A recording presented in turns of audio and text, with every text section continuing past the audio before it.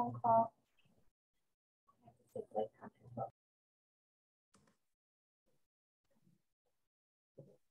Hello, everyone. Welcome to 52 Weeks of Leadership. My name is Molly Anderson, Executive Director of the UB Center for Leadership and Organizational Effectiveness. Glad to have all of you back with us in week 34. We are thrilled to have today's speaker, Dr. Chuck Lindsey, back for part 2 of his presentation on data analytics. Today's topic is the role of analytics in the future of work and leadership. Chuck has his PhD from the Kelley School of Business in Indiana University, and he's taught a variety of classes in statistics, digital marketing, website analytics, and more. I'd like to thank our sponsor, Geico, for making this program possible. Without further ado, let's turn it over to Dr. Chuck Lindsey. Thanks so much, Molly, for having me. Very excited to give this second part. This talk, second part discussion on data and analytics, and especially with an emphasis on leadership in the future of work. So let me go ahead and share my slide deck with the folks at home or wherever you may be. Okay. There we go. So, at the end of the day, when people think about DNA, data and analytics, so often they think about number crunching and formulas and AI, machine learning, things of that nature. You're going to be real disappointed if you were expecting anything along those lines. Because what we're going to focus on again is the role of analytics in the future of work and leadership. And this is an incredibly important issue. Why? Well, let's, Molly did a good job introducing myself, so I'm not going to say any more on my background. Why is leadership and the role of work, and especially, I'm going to focus mostly on leadership today. I've got a few slides at the end where I'll talk about people analytics and the role of work, or the future of work and analytics. But why is the topic of leadership and analytics so important? Because we really have a problem in the analytics space. The first wave of analytics and data scientist hires have really been underwhelming in terms of the value produced for most companies. This is from Accenture, a recent report, 2019, and I have all of the sources at the end of the presentation. Only 32%, less than a third of companies report being able to realize tangible and measurable value from data, while 27%, only 27% said DNA projects produce insights and recommendations that are highly actionable. And I'm going to foreshadow, I'm going to just cut to the chase right now. It's really a leadership problem. But let me show you one other quote from the Accenture report.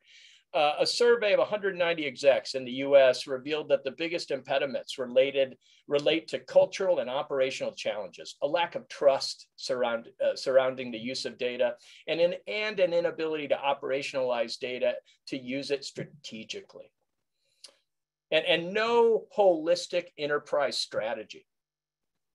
If you think about it, mergers and acquisitions in finance, the biggest reason for failure when everything looks good on paper, you know how this story is going to end. Cultural issues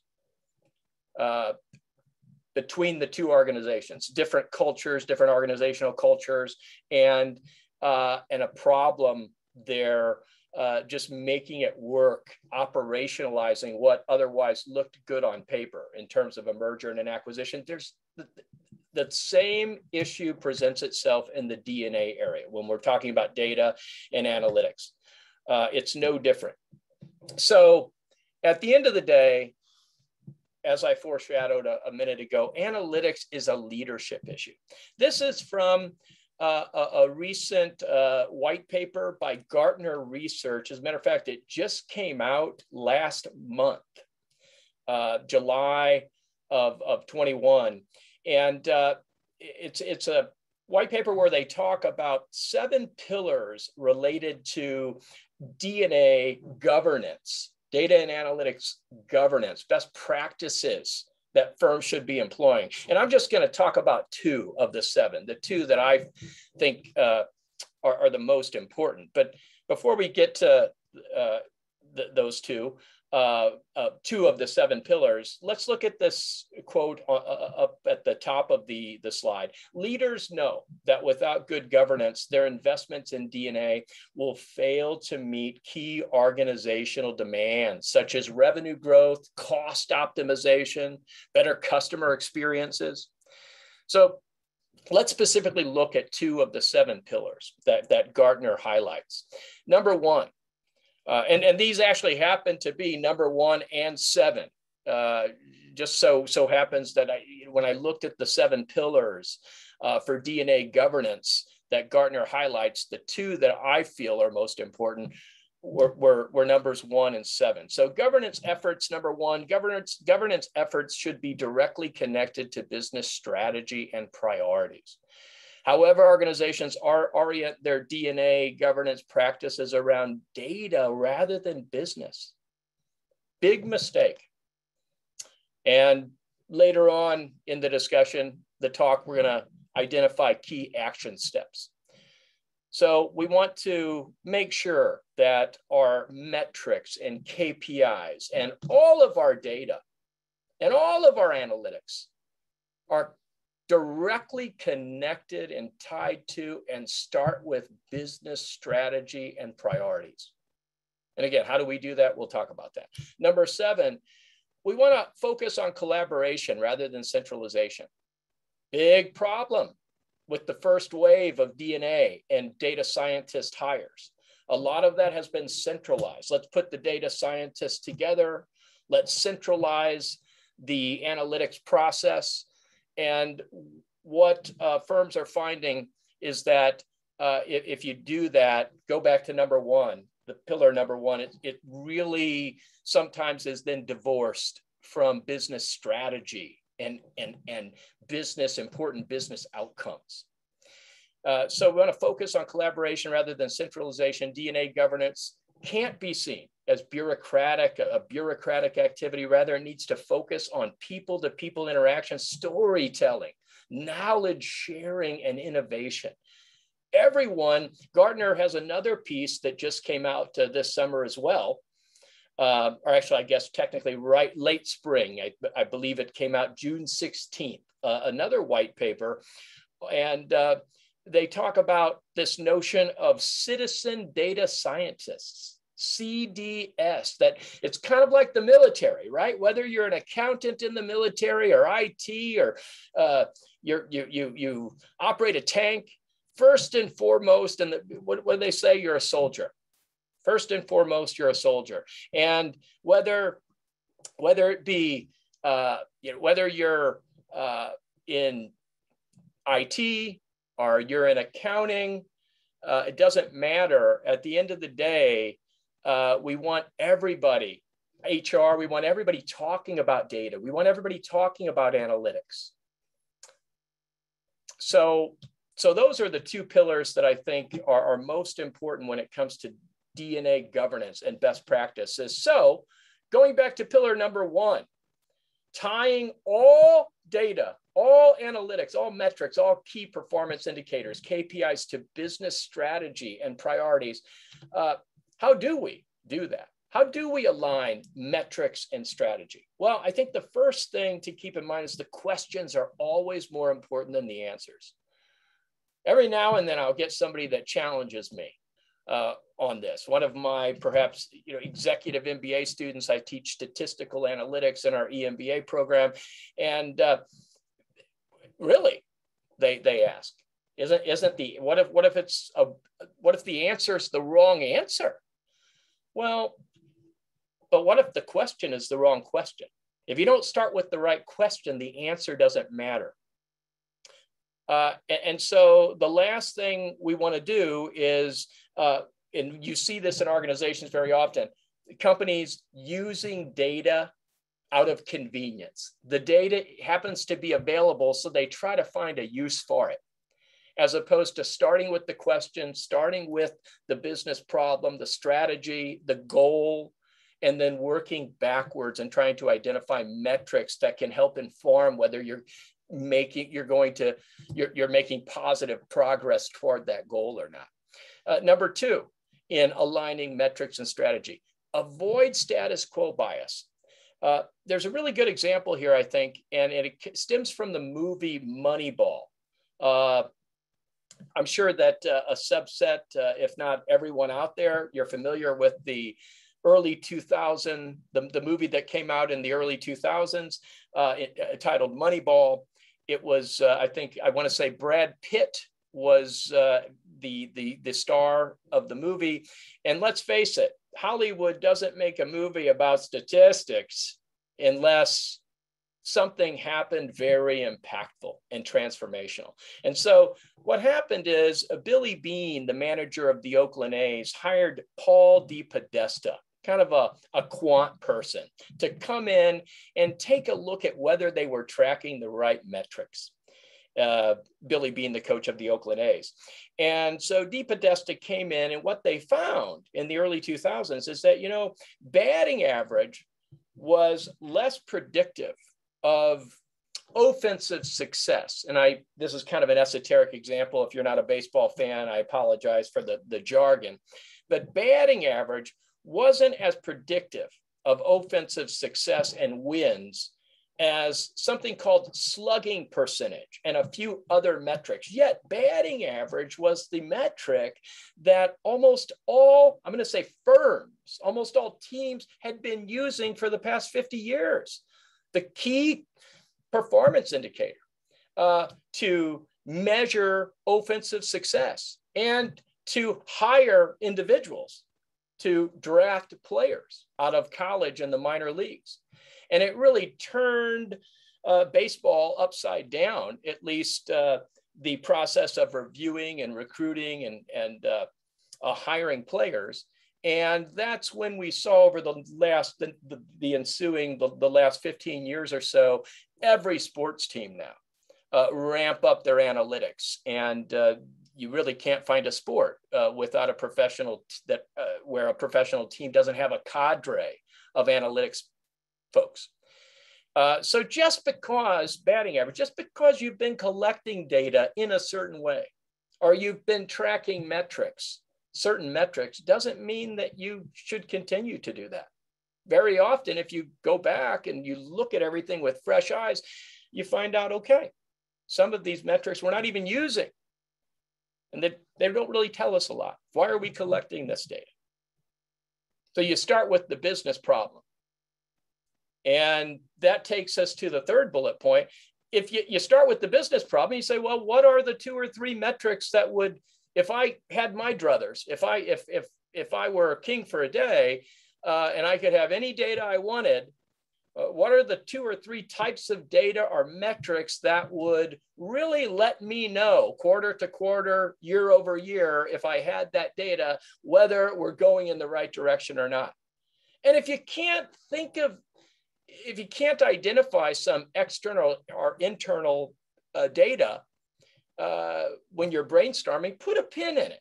Better to use a blank placeholder than react hastily and put the wrong metric in place. Better to be in no relationship than the wrong relationship. So really, we're talking about a new paradigm here. The old paradigm, and I'm sure, I bet each and every one of you in the last year, you've heard it at least 5 times if you've heard it once. Data-driven this, data-driven that, data-driven decision-making. Well, there's a recent article that came out in the Sloan MIT review where they really take this mindset to task, and they tie it back to these underwhelming organizational outcomes that firms have experienced over the last 10 years or so in terms of employing data and analytics. Much ado about nothing, really, at the end of the day. All these data analytics hires, quite a bit of investment in the data analytics area. And then you saw at the very beginning that Accenture paper, less than a third of all firms report really getting good value out of their analytics initiatives. And so these folks at MIT, this paper that came out in the Sloan MIT review recently, they tie much of it back to putting the cart before the horse, data-driven decision-making. And they argue it shouldn't be data-driven decision-making, it should be decision-driven data. So let's look at the difference. The data-driven decision-making, analytics 1.0, the last 10, 15 years, anchor on data that is available. It's convenience surveys and what data we have available. Can we find a use for this, Tom, Jim, Mary? You don't do that with products, do you? You don't do that with product lines. You don't produce something, I mean, every now and then by accident, but typically R&D, right? You don't produce something just to produce it and say, hey, can we find a market for this? It's the other way around. Is there some sort of need, some sort of want that's not being fully met? And can we design a product to meet that need or that want for a particular segment or multiple segments? And so instead of anchoring on data that is available, we want to anchor on a decision to be made. Instead of finding a purpose for data, we want to find data for a purpose. So we're reverse engineering it. Instead of starting from what is known, we want to start from what is unknown.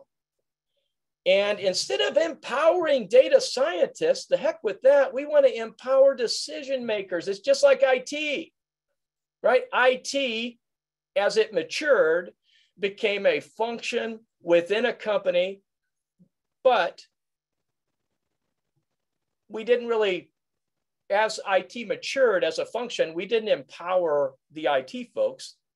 The IT folks really were there and are there to empower decision makers within a firm.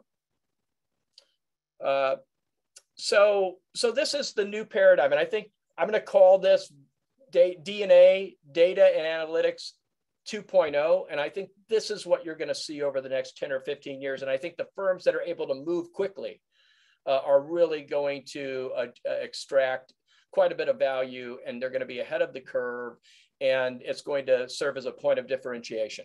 And they're going to more than most firms right now, quickly, they're going to be able to ramp up and start realizing more value from their DNA initiatives than the average firm does right now.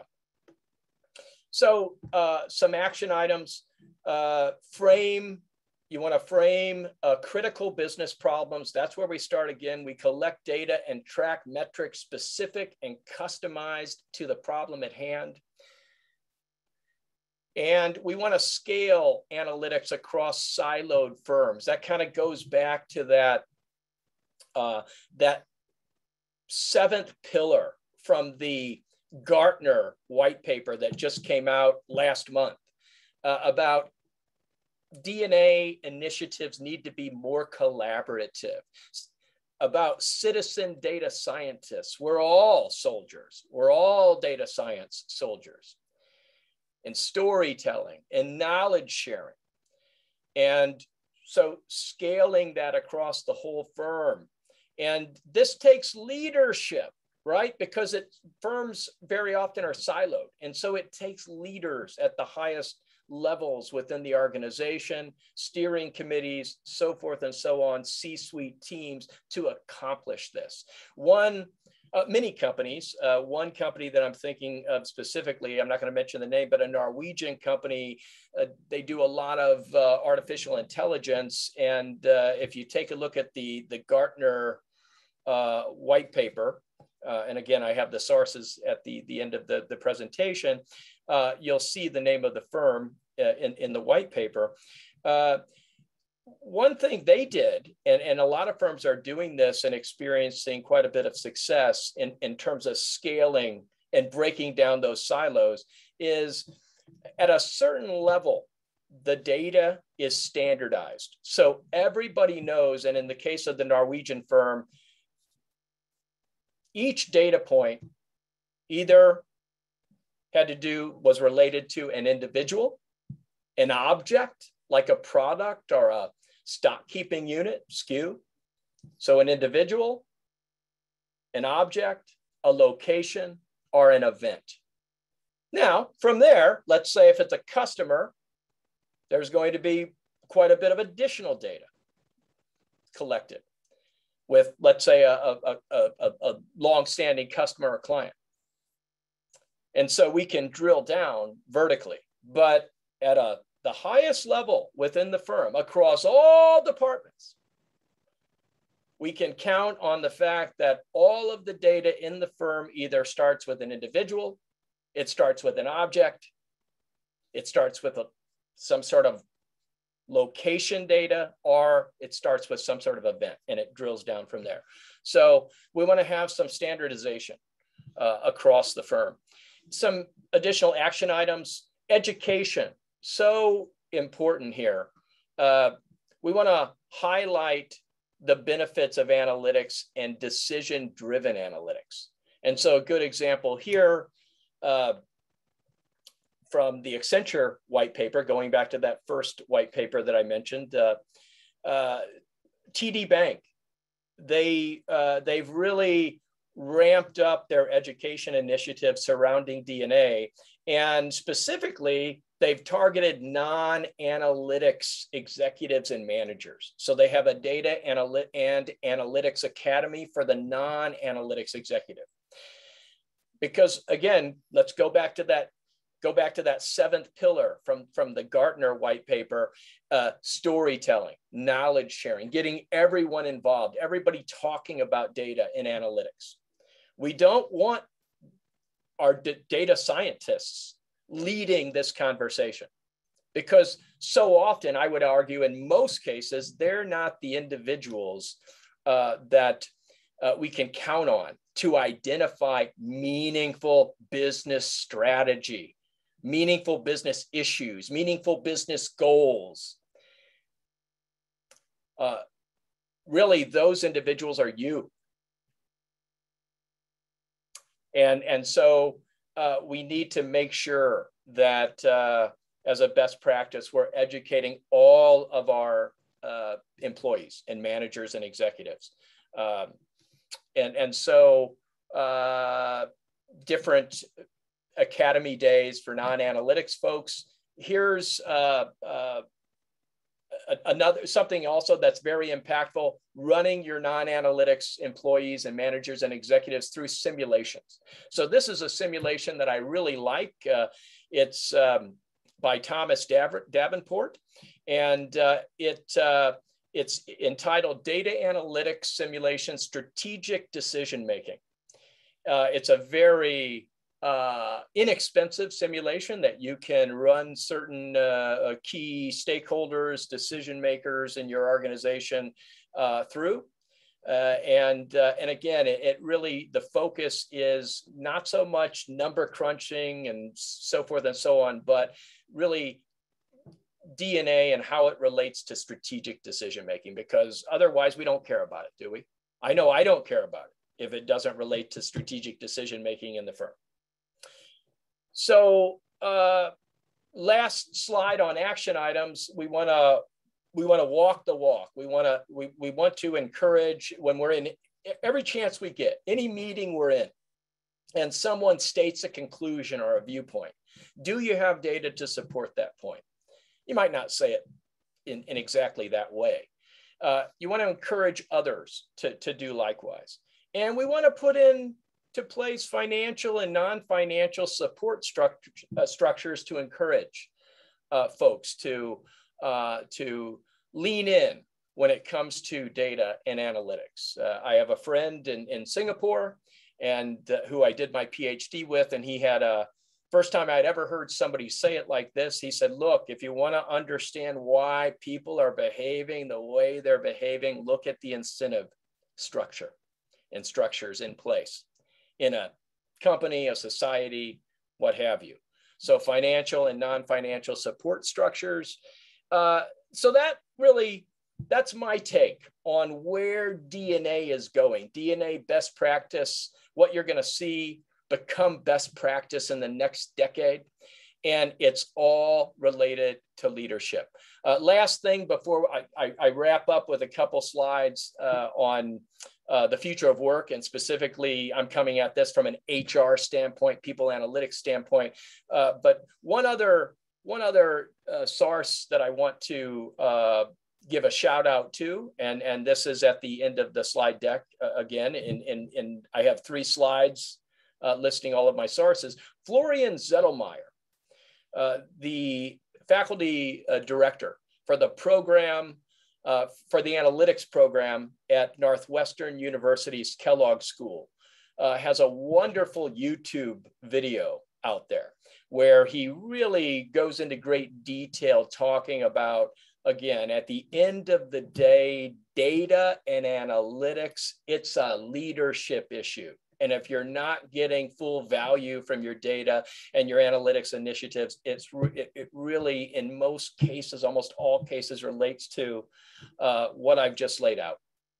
So let's transition really quickly. Got just a couple minutes left. Quick snapshot of the people analytics area. So 2 quotes to motivate the discussion related to analytics and the future of work. So the delivery of people, this just came out, a paper in 2019, the delivery of people data as success in and of itself, rather than striving to answer the most pressing business questions with that data.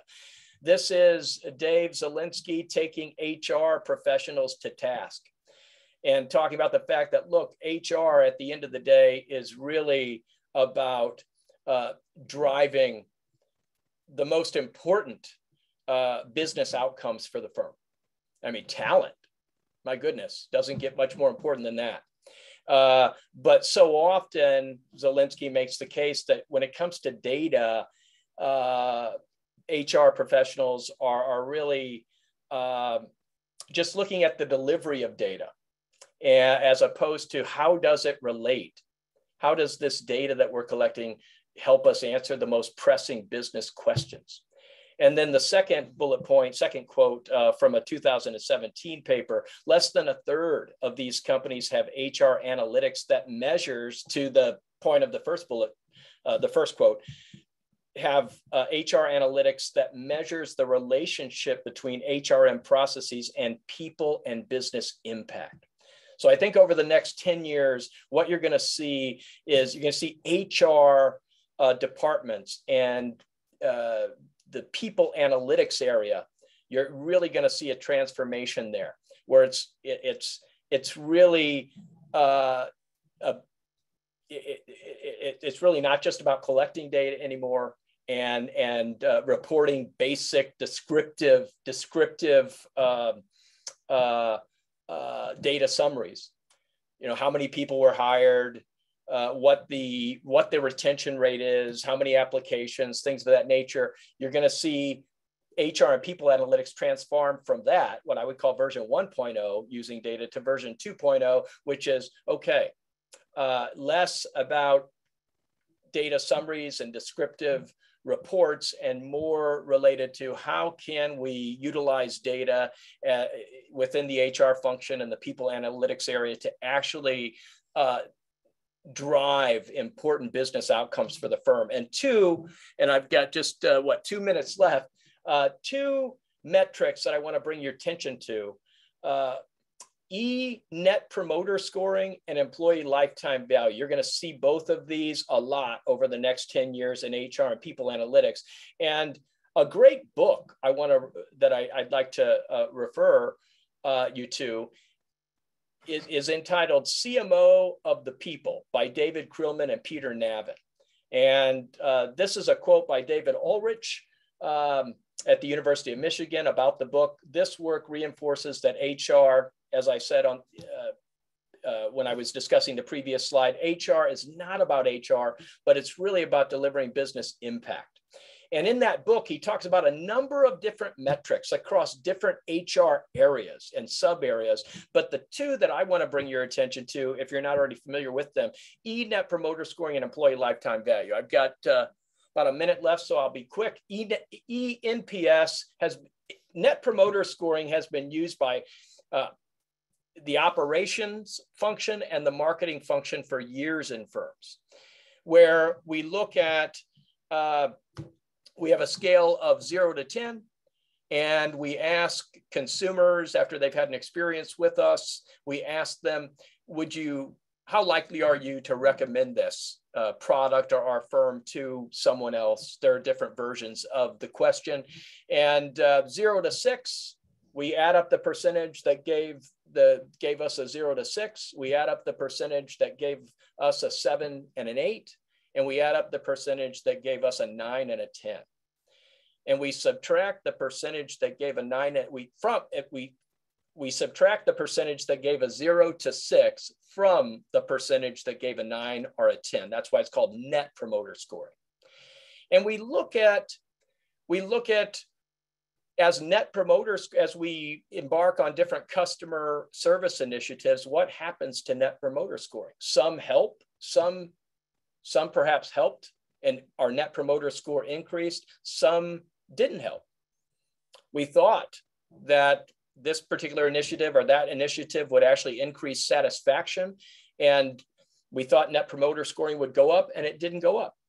So we kind of monitor Net Promoter Scoring quarter over quarter, year over year, to look at what is really moving satisfaction. Well, now firms are starting to employ that in the HR space with talent and employees and managers. So what really bumps, would you recommend this firm as a place to work? What really moves the needle when it comes to Net Promoter Scoring, and what doesn't? And how does that affect retention in different departments across the firm? And so you're going to see a lot more of that. And then employee lifetime value, and I'm a minute or two over. Employee lifetime value, basically finance firms and finance departments and marketing departments within firms have used this for a while now to value different segments. How long does a customer stay with the firm? And obviously that has implications then for how financially valuable a customer is to a firm.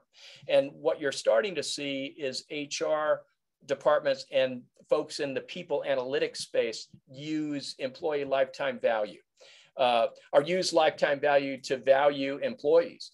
Do certain types of hires, certain types of job functions, do those people stay longer with the firm than other hires and other job functions in other areas? And what are the implications then if you have greater retention? Presumably they're generating greater employee lifetime value for the firm, and so you might be willing to train those and spend a little bit more on training, so forth and so on. So I think you're going to see both NPS and employee lifetime value. You're going to see much more of those two metrics. And that really has to do with analytics and the future of work. But I would encourage everyone to take a look at the book, The CMO of People by Krillman and Peter Navin. A lot of important metrics in there. And I think many of those metrics you're going to see over the next 10 years, version 2.0, data and analytics and the future of work. So sorry, I went over by about 3 minutes. I apologize. No problem, Dr. That's all Lindsey. I have for today. I'd be happy to take any questions if you have time. Well, thank you so much for this high energy presentation on data analytics, and encouraging and motivating us all to be soldiers, especially those leaders who would consider themselves non-analytic. We do have a question from Rick Steinberg, our school management executive in residence. He asked, based on your experience, what are some of the often used business metrics that may not be the right ones? Oh, goodness, so many. So in the digital space, great question, Rick. In the digital space, we very often see firms, and I'm just going to use some marketing acronyms here and some marketing jargon.